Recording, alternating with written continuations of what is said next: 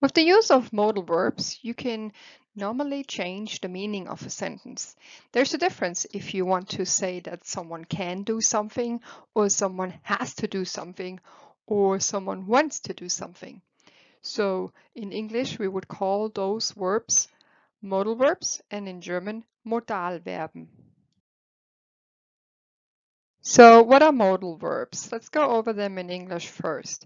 When do you use modal verbs? There are different situations where you would use a modal verb. You can ask for permission. So for example, the modal verb may I use the bathroom? Or if you want to express that something is possible or impossible, I might get a good grade on that assignment.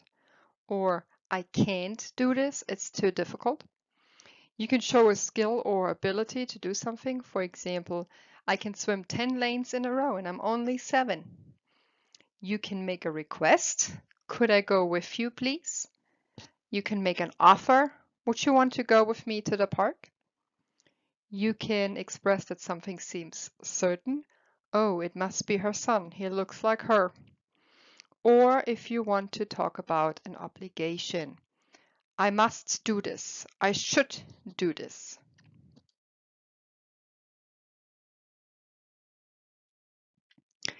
Generally, we have 6 modal verbs in the German language, even though some people also count the verb möchten as a modal verb. Möchten means would like to. But let's look at the ones that everyone agrees to. The first one is müssen. Müssen could be translated as must or have to. So it's an obligation.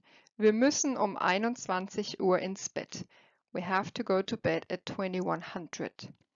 Sollen can be translated with should.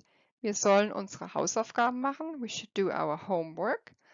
Wollen means want. Ich will das nicht wissen. I don't want to know that. Können means can. So that's where we have our ability or skill that we want to express. Ich kann schon Fahrrad fahren. I can already ride my bike. Dürfen, which means may, so asking for permission.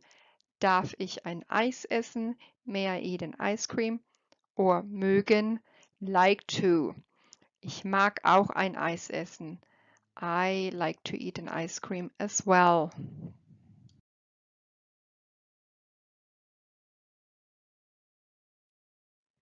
The modal verbs are irregular verbs.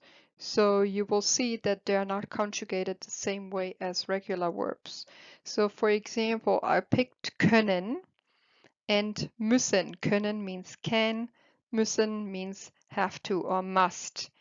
If you look at the first one, können, conjugated is ich kann, du kannst, er kann, wir können, ihr könnt, sie können. So you know the infinitive is können, just like here, the first and third person plural, wir können, sie können. But when you look at the singular person, ich kann, du kannst, er kann, I do have an A vowel instead of an Ö umlaut. And the second example that I picked, müssen, which basically means the same as in wir müssen, sie müssen. You have in the infinitive form or in the plural forms, you do have an umlaut, Ü. But in the singular forms, you do have the vowel U. So those are a few things you have to memorize. The recommendation I can give you is learn all the modal verbs and learn how to conjugate them.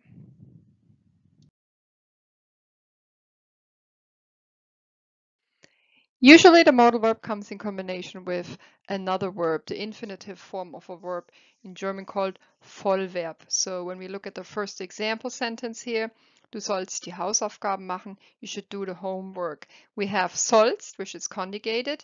It's from sollen. And we have machen, which is not conjugated. It's just the infinitive form. So I have sollst and machen in combination. And this modal verb sollst basically modifies my infinitive form of the verb that's following, because there's a difference if I say du sollst die Hausaufgaben machen or du darfst die Hausaufgaben machen. You should do the homework or you're permitted to do the homework. So when I use that modal verb and another verb, then only the modal verb is conjugated. For example, next one, ich kann dir helfen, I can help you. Er soll nach Hause gehen, he should go home. Ich mag den Kartoffelbrei nicht essen. Nicht is a negation and it means not. So I don't like to eat the mashed potato. Again, mag comes from the modal verb mögen. It's conjugated here. Essen is not conjugated. Ich will Ball spielen. I want to play ball. Ich möchte dir etwas zeigen. Here I have möchte. And again, that's debatable if this is a modal verb or not, but most people use that one many times.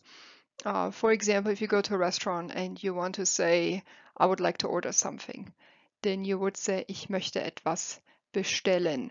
Now, I mentioned before that usually you use modal verbs in combination with another verb. You don't have to. If something is pretty obvious and you know what you're talking about, then sometimes you can skip that. So for example, if I'm in a restaurant and I say, ich möchte ein Bier, then the person, the waiter or waitress knows that you want to order a beer. You don't have to say order in German. You could say, ich möchte ein Bier bestellen. And now you would have your infinitive verb bestellen after your modal verb möchte, but you don't have to. You can skip it in this case.